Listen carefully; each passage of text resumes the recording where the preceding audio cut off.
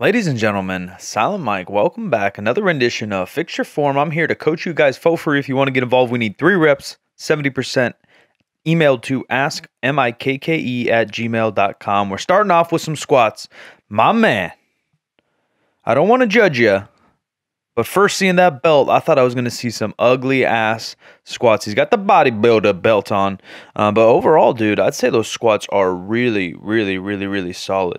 It looks like you're facing a mirror. I often suggest people do not face a mirror, whether you plan to compete in powerlifting or not. I think for proprioception, just learning your body awareness and general motor pattern, it helps to feel your squat, feel the movement, and not look at yourself. So if you can face away, I suggest everybody does that in all lifts.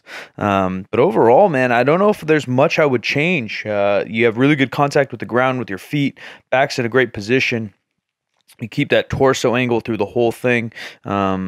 From this angle, even though that pole is in the way, depth's there, everything looks really solid. I think the constant things we're always working on are then getting stronger, bracing a little bit harder, bracing your back, bracing your stomach.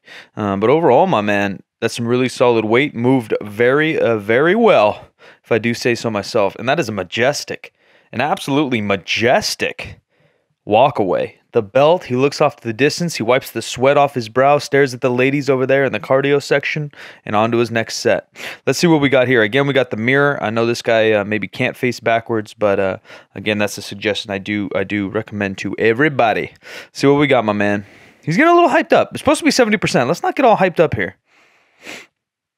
He just did the 2-step, the Sierra 1-2 step. I'd like to see a little bit cleaner walkout.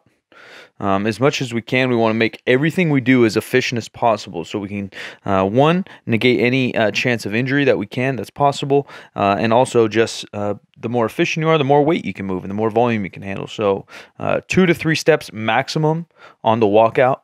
Overall with the squat, the general form, my man, is really good. What I'd suggest to do is, again, we talk about it often, but be quick, don't hurry.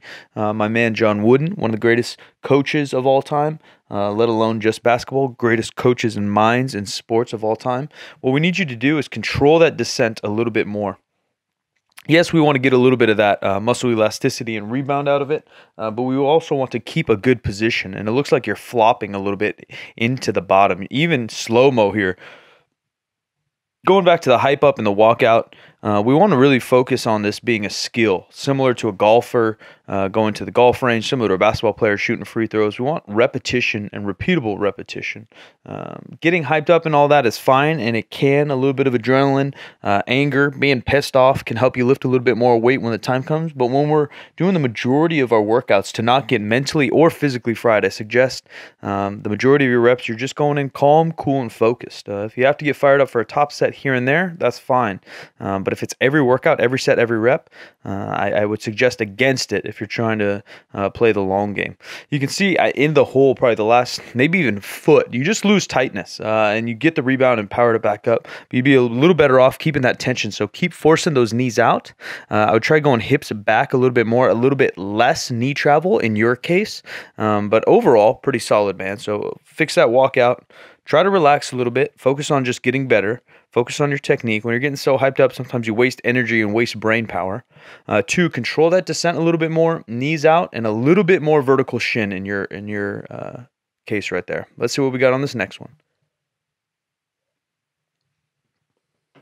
It's cool to see everybody squatting in kind of these normal gyms, and these gyms are getting better, man. I remember even just 8 years ago, 7 years ago, hard to find a gym with a squat rack, and you guys are in all these what look to be air-conditioned commercial gyms, but you got all the system you need.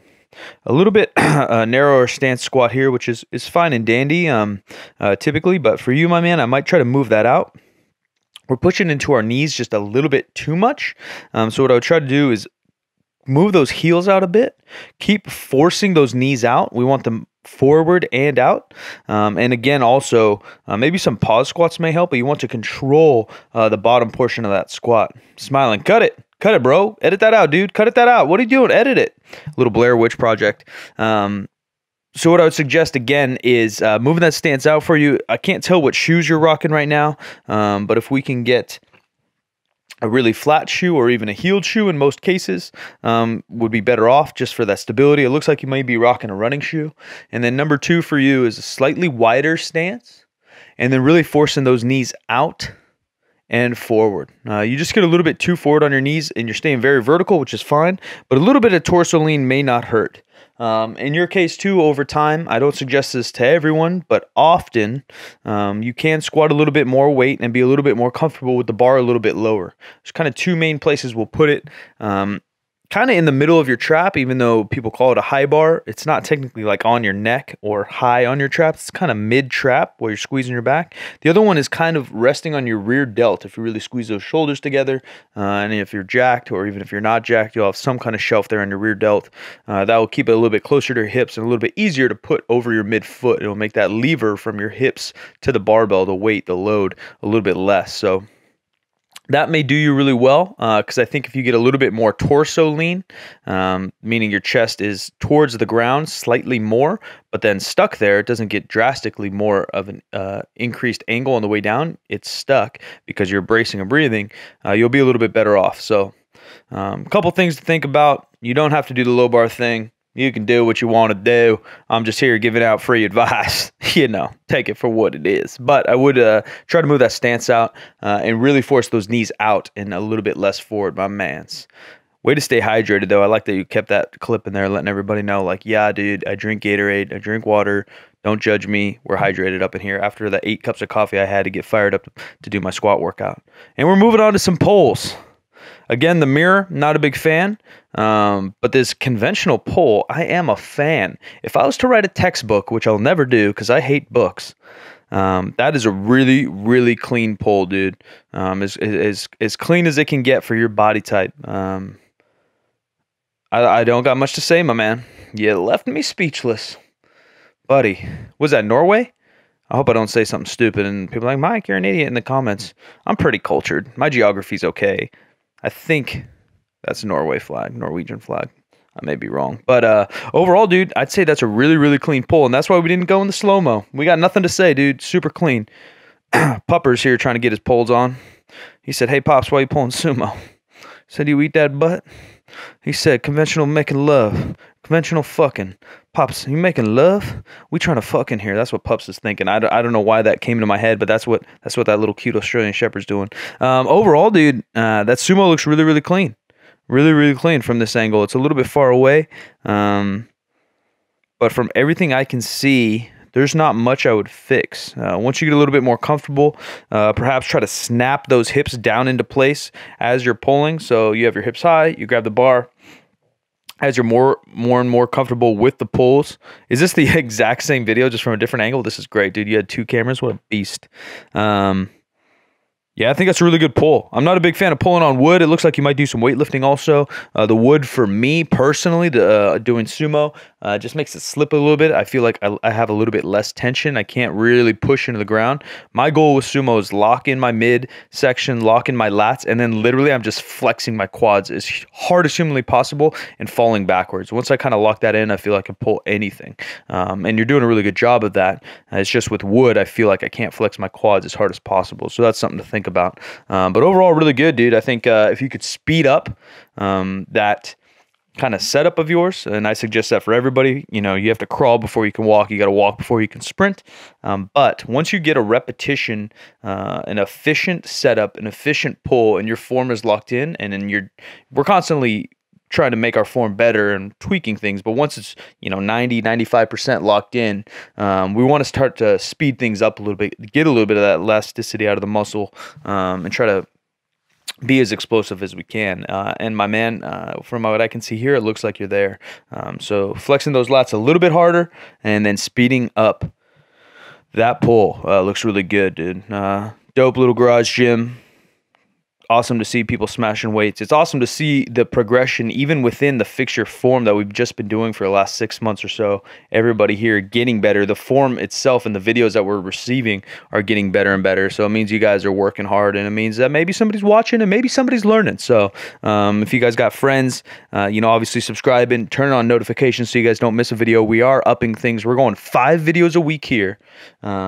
It really helps me out if you guys share this and give it a thumbs up. I appreciate all the support so far. We got 2 podcasts a week, pushing content like a mofo. So 2 podcasts, Tuesday and Friday, Mama's Boys Podcast, Spotify, iTunes, all that. Link can be in the description. And then I'm also, if you guys want to come hang out, if you're into video games or just dicking around, trying to have a good time, I'm live streaming on Twitch, which is a live stream platform for video games, Monday, Tuesday, Wednesday, Thursday, and Friday. I tweet out or Instagram out what times I'll be on. But if you go to Twitch, follow me there. Links in the bio. It's just Silent Mike with 2 Ks and the number 2. Someone stole Silent Mike on there. Messed up, I know. But you guys can come and join me there. Hang out, chat. It's a good way to interact. We're building a really cool community there. Having a lot of fun. Video games are just kind of the background, but playing music, hanging out with the homies. I'm always playing with some friends. Omar plays with me sometimes, so it's a lot of fun. Hopefully I'll see you guys there. See, that's what I'm talking about, dude. Commercial gym, but this guy's like, whatever, I don't care. I'm about to smash some conventional pulls. Again, facing the mirror. If we can not face the mirror, I understand you got those little pads, a little bit of blocks action. One, because you got the hex plate and you're in the gym. Overall, looks really good. I know you're wearing some kind of Nike type of cross training shoe, but I think even flatter, the better. Overall form, starting position is really, really good. All I would say is when we're locking out both sumo and conventional, we need to focus on really standing tall. People think about leaning back, and sometimes when you lean back too much at lockout or flex your glutes too much at lockout, we tend to bend our knees, and when you bend your knees, it's not an official lockout. So what I think about is flexing my quads, flexing my glutes, and standing as tall as I can. Here we are, some sumo in the gym. I like that you're really pulling the slack out and being nice, efficient, and slow, but I'd also like you to make it more of a one fluid movement. So from there, pull those hips down and begin to pull. It looks like your knees are shooting forward just a hair, so maybe hips a bit higher. And then again, from your hips high, grabbing the bar, kind of turning that into one fluid motion. You're kind of going steps 1, 2, 3, 4. Let's see if we can turn 1 and 2 to the same and 3 and 4 to the same. Snap those hips into place and really push off into those quads.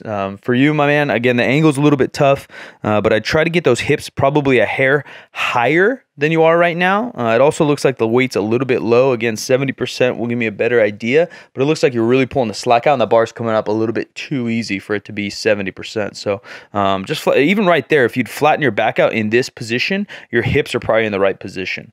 Rather than you're trying to get them too low, too close to the bar, under max load, I just think you'll kick that bar forward and really mess up the bar path and maybe mess up the lift. Again, guys,